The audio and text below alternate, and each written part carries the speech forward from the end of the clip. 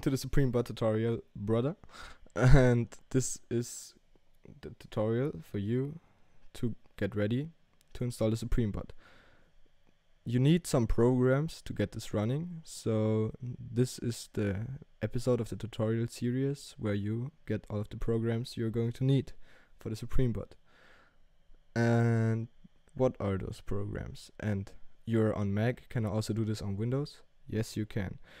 So, and because I will explain it to you as well. There's only one slight difference in the whole process. Actually, like maybe if you got a problem, the debugging is different, but don't worry, I will be there for you. Okay, so we need a programming language. We need Selenium, which we're going to install using pip. You can also use homebrew, but I'm not doing that.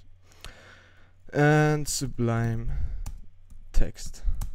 It's a text editing software. So programming language is Python.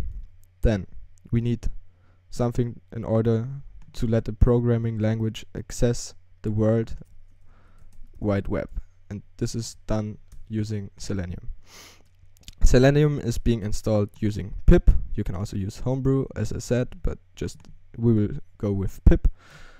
And then we need a text editing software in order to get the thing going, you know, like writing the code and shit. You can also use probably this, but you don't want to do it. Doesn't matter. I will just show it to you. You will understand everything as it goes on. So, Python. Here is the slight difference. Mac is, in this case, better than Windows. Why? Because Mac users already have Python installed, whereas Windows users don't have it. So, FC Pro. Yes, this is what I'm going to be using. Whack ass picture. Whack ass pictures. No, this is what I need. So, okay. Hopefully the computer has no problem with my face and the Windows screen at the same time. So, but this is for Windows users right now, dedicated for all of you. So, okay, you go to Google and or just go to this website right here. You can find it by just googling Python and then clicking on downloads. Then once you're here, click on download Python 2.7.14. Very easy. Then I'm doing it again. I'm showing this. Okay. Then when you go into the program after it has downloaded, it should go very fast. The screen will pop up. Install for all users. Just me. Doesn't matter. Probably I would go for all users, but it doesn't matter. And just keep clicking next, next, next. Choose your wherever you want to install Python, and it should be fine. And yes, when you got this, you can try out whether Python is working in a quite easy manner. You go right click on the Windows button on the top bottom left corner and then type in CMD. This opens the command line. CMD stands for command. And then once you're in the cmd.x, you type in Python. Press enter. What will happen? If you've done it successfully, it will tell you that Python 2.7.13 is installed. This is the screen that will pop up. Slight differences maybe, but you will see it. If it's very different if it hasn't worked. So this tells you everything worked out fine. If you have ran into any issues, you let me know in the comments down below. I will help you. Okay, so this is the hardest part. Congrats. Also Mac users, congrats. How can I see whether I really have Python installed? I don't want to trust you, man. Open this up. Let me close this. Oh shit, stop. Oh shit, I just wanted to close the tutorial because okay, perfect. Okay, now it's the same for Mac users. Type in Python, press enter, and look, it tells you Python 2.7 point whatever is installed. So if you want to close that, type in quit. Okay, clear. Okay, we already got most of this stuff done. Now we want to still install pip. We talked about that earlier. You already forgot it. Does it not matter? Not a huge problem. So I have to close all of this shit. Find pip.pipa.io.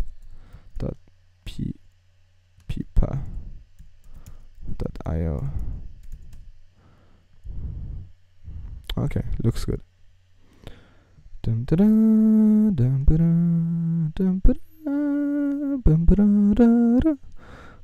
then I will close this again. But look, here it's the same. You click for Windows, it's the same as for Mac, but you click on this link and it will download the script for you. When the script has run, it will have installed pip for you. Quite easy. Yes, it is quite easy. And wait, I have installed pip. I don't see pip on my desktop. No problem, doesn't matter, because if it has worked, I know sometimes here can be here it's normal to run into issues for you Windows users. And so you just go you just go in the command line. For Windows and Macs it's the same, like it's called differently, but it's the same process. Type in pip, press enter. What will happen? This should happen. There should be a screen popping up like you see on my computer right now, and it will tell you what comments are available. And if you see this, everything has worked. If not, again, let me know in the comments. And only let me know if you done it the same way I did it, because else if you done some stupid shit, I'm not going to be there for you. Okay, so you got all of these comments. What did I say before? I told you, you already forgot it, no problem. Using pip, we want to install Selenium. Look, we're already so far down the list. It goes by very fast. If you stick around for 10 minutes, you will be successfully buying your box logo next week. Maybe. I can't guarantee that yet, but you know. You know how it is, man. You know how it is. So, pip install. We want to install something using pip, and it's used like pip, then a comment, and then install in this case, and then Selenium. So type in pip install Selenium, press enter, and for you it will run the installation process. As you can see, I have already installed this requirement or this program, whatever you want to call it. And if Mac users run into any issues here, because it sometimes can happen because of the permissions, type in sudo pip install Selenium, and then you should be fine. Okay, I don't want to get back to it. Okay, so sudo pip install Selenium, hit enter, and now it should work. And how do I know whether it has worked? Type in pip, let's do list. Here it will show all of the programs that are installed for you. I am probably owning like I have more of these than you do, probably, if you're new to programming or whatever. And so yeah, but here you can see it's Selenium is in the list. This is a very good sign. So type in pip check Selenium, and I'm not making these words up, all of them can be found in this list. We just used list to show us the installed packages. Now we use check to verify whether installed packages have compatible dependencies, which just means it tells us when you press enter whether broken requirements are found. In our case they are not. This is good. So congrats, you're kind of done. Just install Sublime text. This is a thing that will take you like, I don't know how talented you are, but if you're untalented it will take you maybe 1 minute. So type in Sublime text, like untalented. I don't want to say that you have to be talented for that, but you know what I mean. Doesn't matter. So go on their website, click download. Mac and Windows, it's the same. And yes, I know. And now, very important, I have to say that Windows, I don't like Windows, because on Windows you run into some small issues maybe. And just tell me what the issue is. I will have the solution for them. So when you post your comment, I will link you to the solution you need. So you might, Windows users might have to invest 5 more minutes in order to get this running. But if you're not willing to do that, just leave the video now. Sorry, bro. And okay. Yeah, that's what I wanted to say. But you're a very good person if you're on Windows trying that. And now we only need one more thing, and it's a webdriver. What is a webdriver? It's something, the connection between Selenium and the web browser you're using. You know what a web browser is. Internet Explorer is a web browser. Google Chrome is a web browser. Firefox is a web browser. In this case, I'm using Firefox on Mac. So I will link all of them down below. I think for Chrome it's called Chrome driver. No one is really using Internet Explorer. For Safari, I don't know. And for Firefox, it's called Gecko driver. So I will quickly show you how to install Gecko driver, maybe also Chrome driver. I will have a look, but I will recommend Gecko driver for all of you, especially Mac users, because I have run into issues with Chrome driver. It's just really fucked up, buggy, and you don't want to mess around with that shit, in my opinion. Okay, how can I install Gecko driver? It's very complicated. You go to Google, type in Gecko driver, go on this website, github.com. I will put the link in the description.